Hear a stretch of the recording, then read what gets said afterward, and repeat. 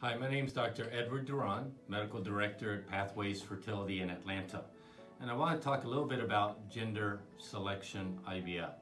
So we at Pathways do perform gender selection IVF. And basically the important thing to understand is that when you do IVF with genetic testing, gender information is part of the report.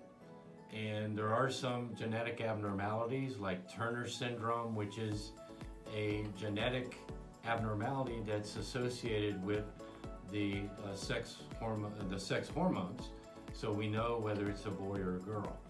And I do see quite a few couples every month here where they have no infertility at all, but they may have 3 sons at home and they want a daughter, or they may have 3 daughters and they want a son, and they don't want to keep having children, hoping to have that child from the other gender.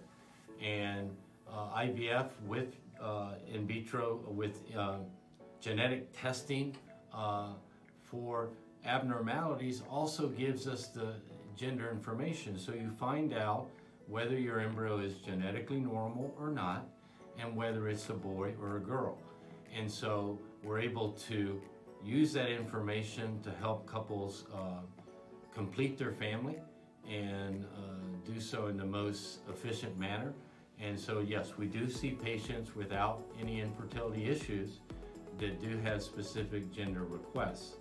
At the same time, in patients that have fertility issues, the gender information is part of the report. So if you do have genetically normal embryos that you may have a boy and a girl, you may choose their birth order by selecting which one you wish to transfer first.